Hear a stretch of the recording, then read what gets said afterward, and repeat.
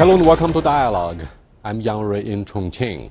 Today I'm very pleased to be joined by Gabriele Zimmer, member of the European Parliament from Germany and chair of the Confederal Group of the European United Left and Nordic Green Left. We shall also be looking at pressing issues currently facing Germany and Europe as a whole, and how relations with China may be of benefit in dealing with the challenges in a range of areas. But before we get started, let's take a look at this. Gabriele Zimmer is a German socialist politician who was born in Berlin in 1955. She has been a member of the East German Communist Party and the Socialist Unity Party of Germany, the SED, and its successors continuously since 1981.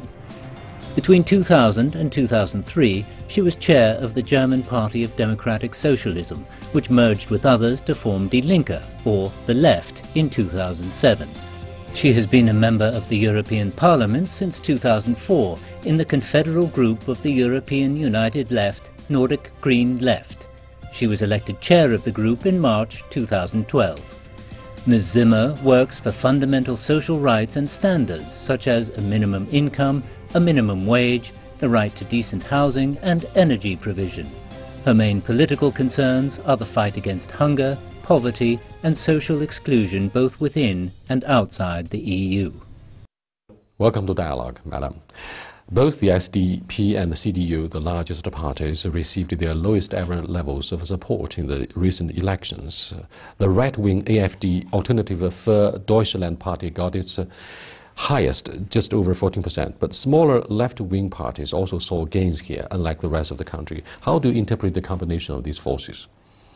The outcome of the two last regional elections in Germany this year were very bad for democracy in my mind, because AfD, you mentioned it before, got a lot of votes, and one reason is that part, I would like to say, might be 20% of the population have the feeling that they are excluded from democratic participation and that they fear to lose something from their living standard, also as a consequence of the migration issue.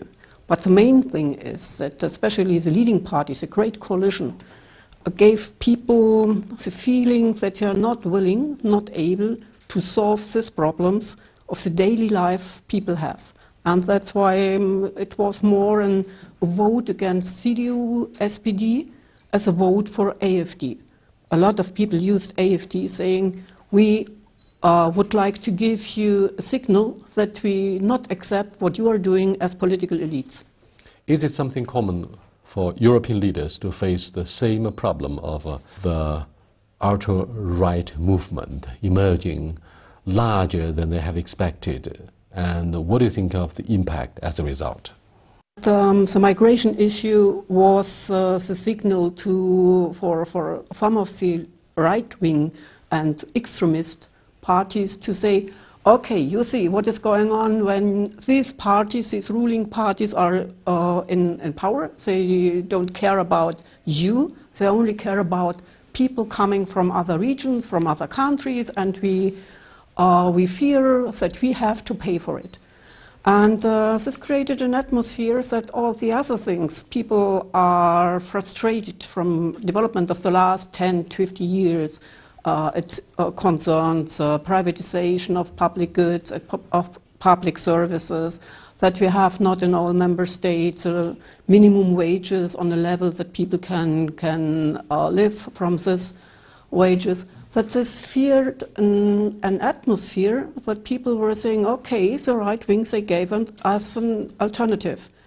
And now we as a left, as democratic groups, left groups, we have to do and to say, okay, we are also able to show you an alternative, a democratic alternative, the alternative of solidarity between all of us, and not to exclude people from other regions and to say only we are the main people and all the other things are not interesting for us.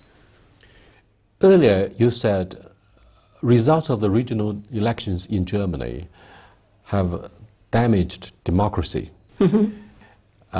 Can you tell us the differences, if any, between populism and democracy in European politics?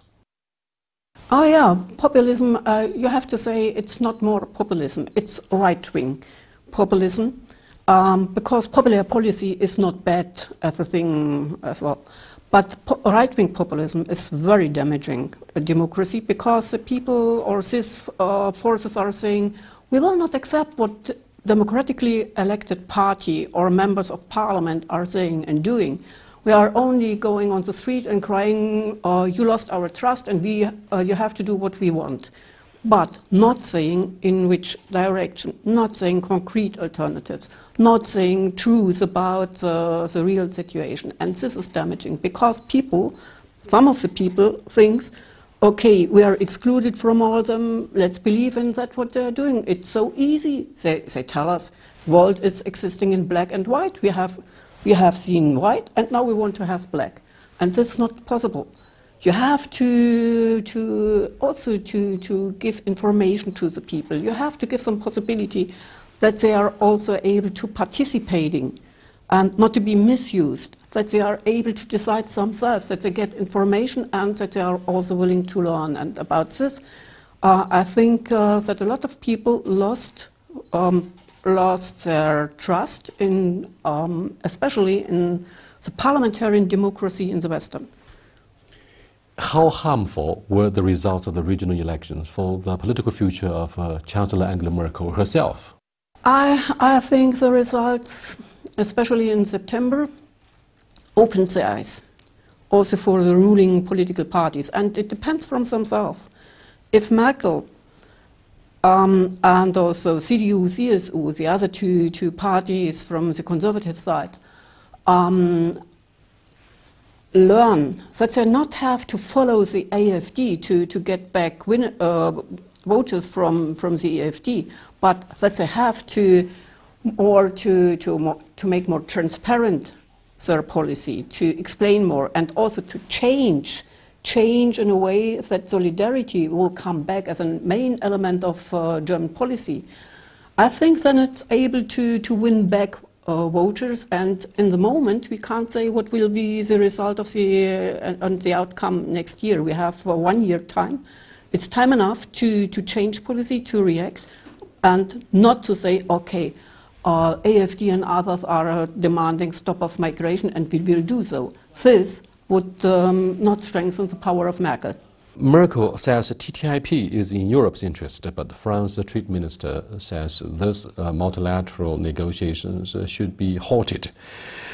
Now,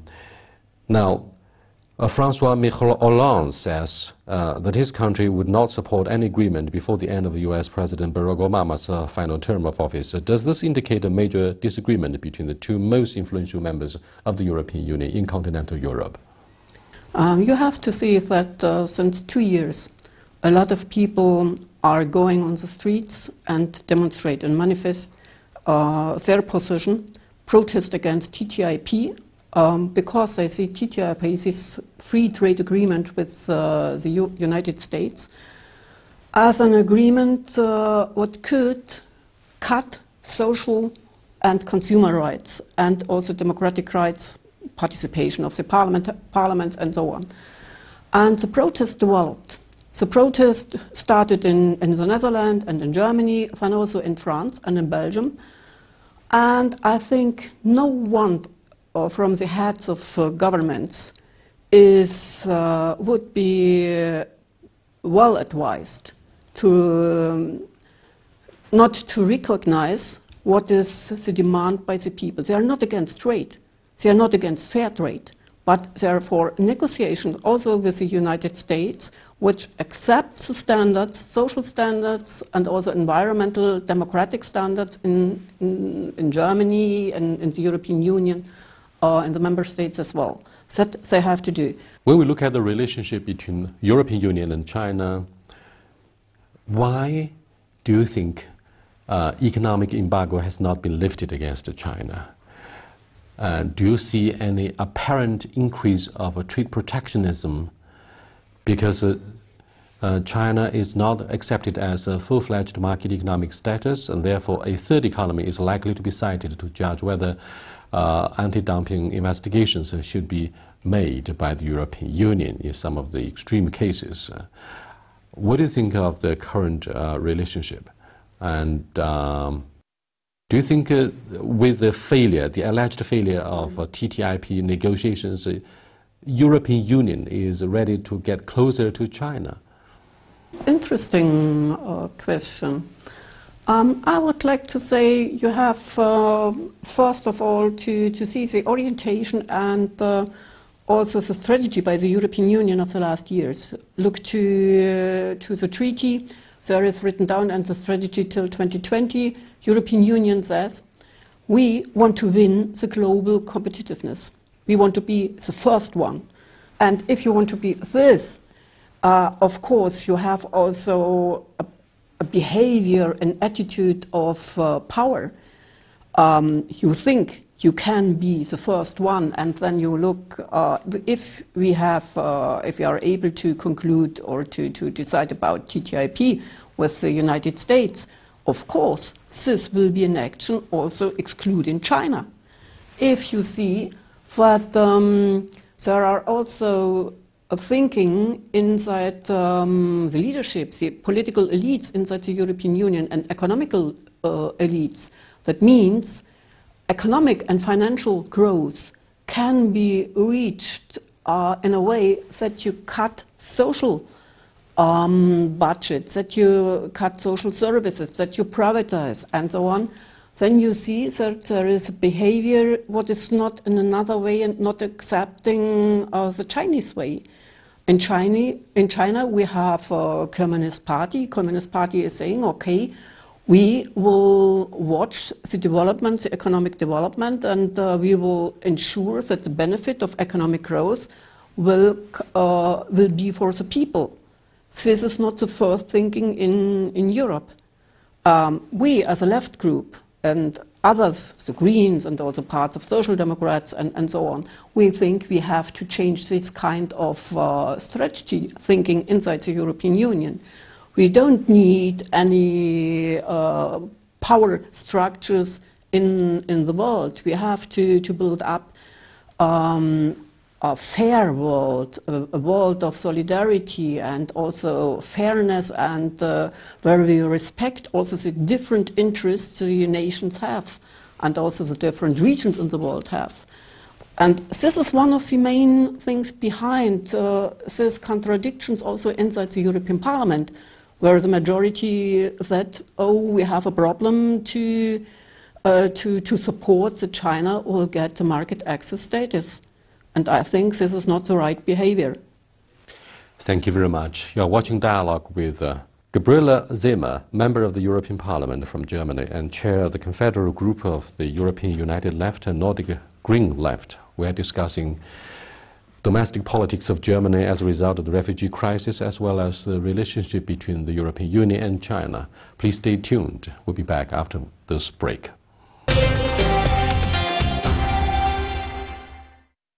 Welcome back. To some, prospect of an European Union without the UK seems a great opportunity. Let's look at the issue of Brexit and its impact upon the future of the European Union. But others may be dismayed at losing a shield when it comes to EU policies or tendencies with which they also disagree, and let Britain take the lead in objecting to, first of all, immigration and free movement of people, a European military force. How are those differences beginning to play out? It's clear the majority of the British voters decided for a Brexit, but nothing is cleared now. And if you see that Theresa May, the Chancellor of UK, is saying, okay, we will work for a hard Brexit. That means we will do it in a way that we are only looking for our interest at UK. Then you can see that the reaction of the 27 members of the European Union is also very strong, saying, okay, you decided to go out, then you have to go out.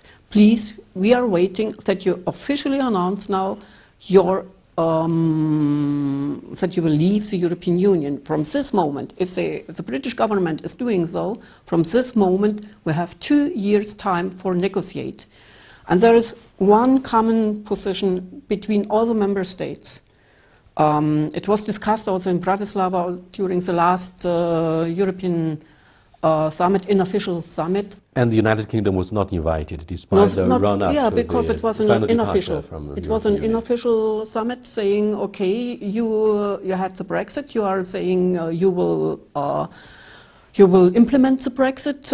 Now What we was have the underlying to purpose find. of this meeting in Bratislava? This was to say the same thing. We are waiting till the moment you will announce exactly when you will go out. Then we will negotiate, and we will not allow you the access to the internal market without accepting the fundamental freedoms of the European Union, which are the main values based in the treaties. And one of these is the free movement of workers.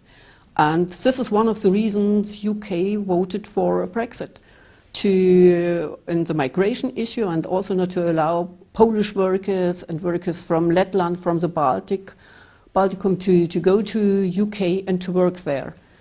This is one of the positions. And then this situation now is used by the Commission, by Mr. Juncker and others saying, okay, in the past it was UK blocking a military union.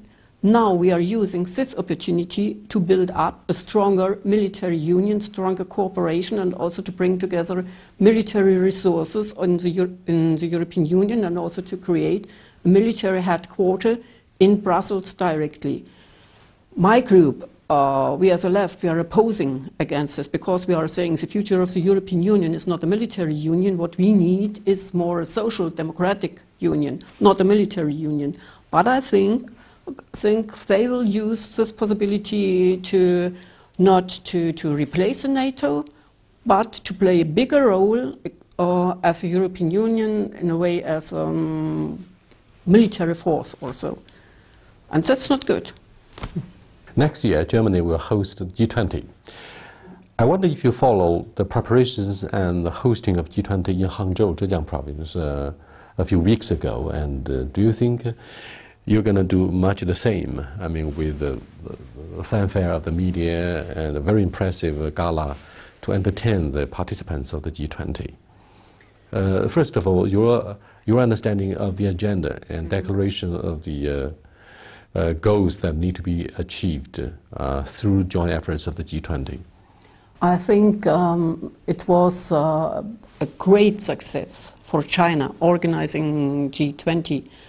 And the results were important also for China and other BRICS states to say we have to work together for economic growth and together for also for a peaceful world. We have a lot of conflicts, and I think the G20 summit next year in Germany will also reflect the current conflicts in the world. Might be that Chancellor Merkel is saying, okay, we have to look at our role as a global actor. We have also to play our mediate role between Russia and the United States, looking to the conflicts in the world, as in Syria and in other regions in the world. I think she will do so, Merkel. She will prepare it in such direction, but looking to the tradition in Germany and in other European member states, organizing such big meetings, this will not work without participation and also public discussions by grassroots movements, by trade unions, political parties, by opposition. I'm sure in Germany the G20 summit will organized, well protected from the public. And this is a problem. If you will show that 20 states of the world, heads of the 20 important states of the world are discussing together global problems, then you have also to guarantee transparency, and then you have also to hear what people on the streets are saying, what they're demanding from this summit. You know, Russia had been kicked out of the G8 club because of the Ukrainian crisis and the takeover of Crimea. But many Germans may feel, even from the days of Bismarck, that you are too close to Russia and too far away from God? I think, yes, we have to see what is going on in Russia, and there are a lot of political problems. And for us as leftists, it's not so easy, because on the one side we would like to say, or we will say, also Russia can't play only a role as a global player, in a way to think that the war is an instrument of policy. This is the thinking of the last century. Mm-hmm. So the Russians has also to learn, I think so. On the other way, and also a lot of members of my party, of other left parties, and I think also looking to Social Democrats, they are against this kind of way, this kind of behavior to exclude Russia. You can't exclude Russia and say, we will do all the things without you. And we will see it's not possible. And that's why I think this kind of sanctions, and not respecting also that Putin is elected by the population and that he has a great support. You can't say we will go back to the Cold War. And you can't say, okay, in United States, they think so they can explain once more Russia should be the empire of evil. This is not the right way. We have also to see we are in the 21st century, and we have also to find a way of a diplomatic way, cooperation between members of parliaments, and we need a exchange of culture, of meetings with people. That is the only way to live in fair and solidarity, in fair way together. Some observers of foreign policy on both sides of the Atlantic Ocean pointed out after the Arab Spring that whenever the West stepped in to intervene, you're going to wreak havoc with the local economy and the well-being of the people, and therefore you'll see the dramatic rise in the number of refugees that has impacted negatively the politics in Germany, and indeed perhaps the future of Schengen Agreement, because leaders of Central and Eastern European countries threatened to close the traditional borders and refuse to accept a single Muslim from the Arab world. Do you think this will be a serious blow to what you hold so dear, namely democracy? Democracy means inclusive and to reach out to the needy and the disadvantaged social groups. I think a lot of people didn't forget that the military intervention, especially in Libya and in Iraq, were the reason and were the base for the later development, and also for destroying social structures, state structures, and also to keep the balance between the different regions. And of course, one of the consequences are the growing number of refugees. That's why I think the whole attitude, the whole policy made by Merkel, and not only by Merkel. We have also to look to France, we have also to look to other countries, we have also to look to UK, to London, what they did. This whole policy changed the balance in the world. After the failing of the Berlin Wall, we all thought, okay, now it will be easier. It will be easier to go to new structures, new fair and solidarity structures in the world. But now we have seen that the NATO replaced den Warschauer Vertrag, the Soviet army. We have now NATO till the frontier of Russia. This is a very strong change we have now in the global balances. And then all these developments in the Middle East, people said, oh no, we don't know. We don't want to have this kind of intervention. What would like to support them to build up economy, to sustainable development. This was a way. And then, when the crisis was, the refugee crisis because of Syria started, and there were a lot of refugees in Jordan, in Jordan, in Turkey. It was clear Europe is in the middle now of the center of the crisis. The refugees are coming now to Europe, to Greece, to Italy. Do you predict more refugees will be coming from Turkey and enter into the European Union because of the recent development between Istanbul and Brussels? President Erdogan accused European leaders of not informing him in time of the plot, the coup attempt. And he also accused the United States of conspiring with some of the supporters of Gulen, the alleged leader of the coup attempt. Do you think a relationship between Turkey and the West is declining sharply, and that will seriously impact the current Istanbul process regarding the future of refugees? Yes, of course, but I think you have not only to look to the migrants or refugees from Syria or from Ethiopia or other states from Africa. You have also to look to... But do you buy the idea that the European Union, some of the European leaders did know beforehand the coup conspiracy? No. No? No. Absolutely no. I think so. I have no information that anyone was informed before.